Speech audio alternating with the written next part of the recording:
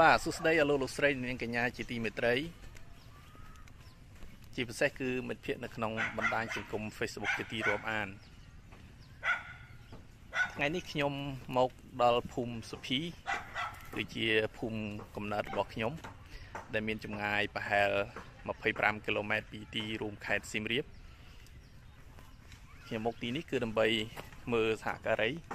របស់អង្គការ HVTO ដែលបាននឹងកំពុងធ្វើបន្ទប់ទឹកឬក៏បង្គន់អនាម័យជូនដល់គ្រួសារមួយនៅក្នុងភូមិនេះសូមបញ្ជាក់ប្រាប់អស់លោកលោកស្រីនាងកញ្ញាដែលថាក្នុងឆ្នាំនេះអង្គការយើងបានទទួលជំនួយអេតសំណងពីអង្គការដៃគូមកពីទីក្រុងហុងកុងដើម្បីធ្វើបន្ទប់ទឹកឬក៏បង្គន់អនាម័យចំនួន250បាទដោយអស់លោកលោកស្រីនាងកញ្ញាបានដឹងហើយថាក្រៅតែអំពីអណ្ដូងស្នប់ដែលជាតម្រូវការរបស់គ្រួសារនៅក្នុងភូមិយើងបន្ទប់ទឹកអនាម័យឬក៏បង្គន់អនាម័យក៏ជាតម្រូវការចាំបាច់ផងដែរដូច្នេះហើយបន្ទាប់ពីយើងសិក្សាគម្រោងហើយនឹងតម្លៃយើងក៏បានទទួលជំនួយអំពីដៃគូរបស់យើងដូច្នេះខ្ញុំសូមអញ្ជើញលោកលោកស្រីនាងកញ្ញាតាមដានសកម្មភាពមួយនៃក្រុមរបស់អង្គការ HVTO ដែលបាននឹងកំពុងធ្វើបង្គន់អនាម័យនេះសូមអញ្ជើញលោកលោកស្រីនាងកញ្ញាតាមដានជាមួយខ្ញុំដូចត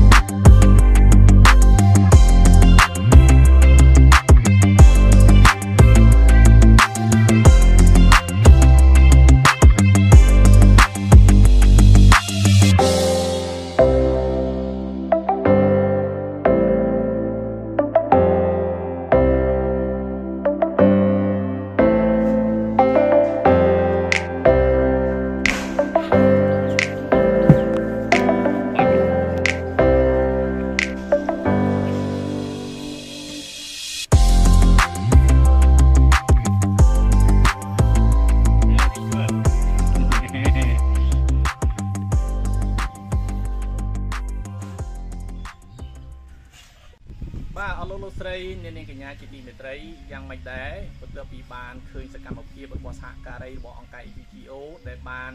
ធ្វើបង្គន់អនាម័យជូនដល់គ្រួសារមួយនៅក្នុងភូមិសុភីនេះដូច្នេះយើងបានឃើញថាបន្ទាប់ពីបានធ្វើបន្ទប់ទឹកអនាម័យនេះមកគ្រួសារសប្បាយចិត្តខ្លាំងណាស់ដូច្នេះយើងទៅជួបជាមួយនឹងគ្រួសារទាំងអស់គ្នាជម្រាបសួរយាយអូយខ្ញុំត្រេកអរសប្បាយចិត្តណាស់ព្រឹកដល់នៅតាមដុំតាមព្រៃបាត់យើងទៅនេះទៅនោះតាមវាតាមការ